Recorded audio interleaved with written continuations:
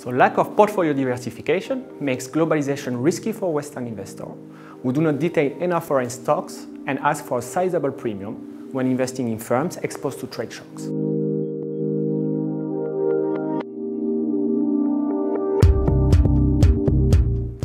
So American investors ask for a 7% risk premium when they invest in companies exposed to globalization instead of not exposed firms.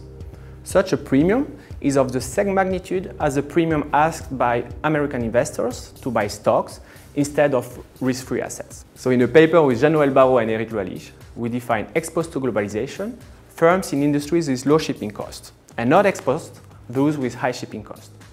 By analyzing return data of almost 6,000 American stocks in the 1975-2015 period, we find that firms in low shipping cost industries have average annual returns that are 7% higher than those in high shipping cost industries. And the premium seems to be commanded by the risk of displacement of the less productive firms in industries exposed to foreign competition.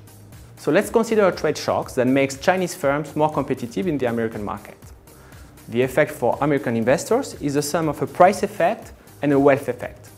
The price effect is positive because lower prices improve investors' welfare, while the wealth effect depends on the composition of their portfolios. So for a well-balanced portfolio, including both American and foreign stocks, the effect could be null or even positive. But for a portfolio in which local stocks are overrepresented, though, the effect is negative. So a positive risk premium for more exposed companies means that investors' portfolios are not diversified enough.